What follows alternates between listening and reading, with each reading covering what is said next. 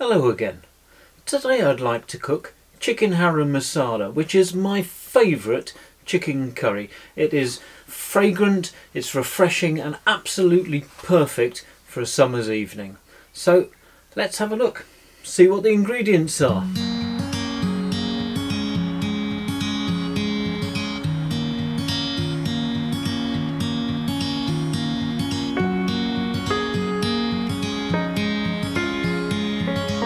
So ingredients, starting from the left, we've got black peppercorns, cumin seeds, coriander seeds and cashew nuts.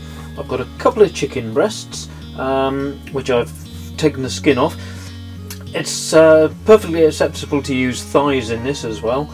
We've got some green chillies, I've got some black cardamom pods, I've got garlic, ginger, I've got some cinnamon, onion, a little bit of single cream that goes in at the end, and I've got some natural yoghurt there, and I've also got a rather large bunch of mint and a rather large bunch of coriander, or cilantro if you're in the US.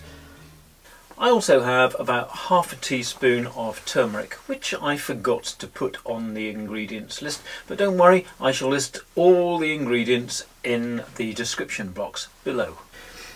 Into a spice grinder I put 3 black cardamom pods, about a teaspoon of cumin, a couple of teaspoons of coriander seeds, and about 6 to 8 peppercorns. You can also put in about 2.5 centimeters of a cinnamon stick. I don't have a cinnamon stick, so I've just put in a heaped teaspoon of ground cinnamon.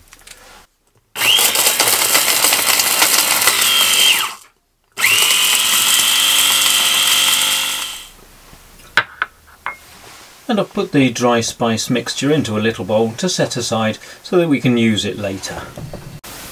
Roughly chop the onion and add into a blender, along with the garlic, the ginger, the cashew nuts, green chillies, the mint, the coriander and the yoghurt. Blend the mixture until you have a paste. Then place the paste into a bowl and add the diced chicken breast to marinate for at least half an hour.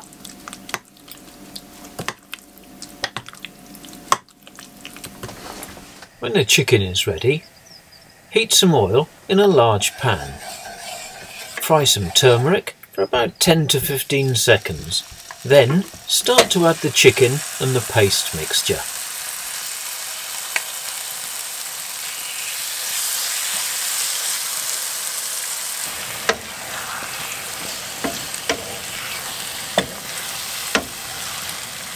Once the meat is sealed, add a cupful of water and allow it to simmer for about 25 minutes. Add some more water if you think it's necessary.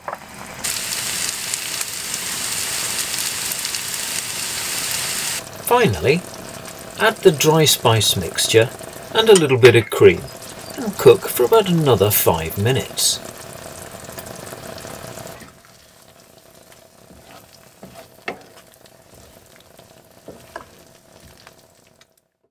And there you have a simple and delightful fresh chicken dish.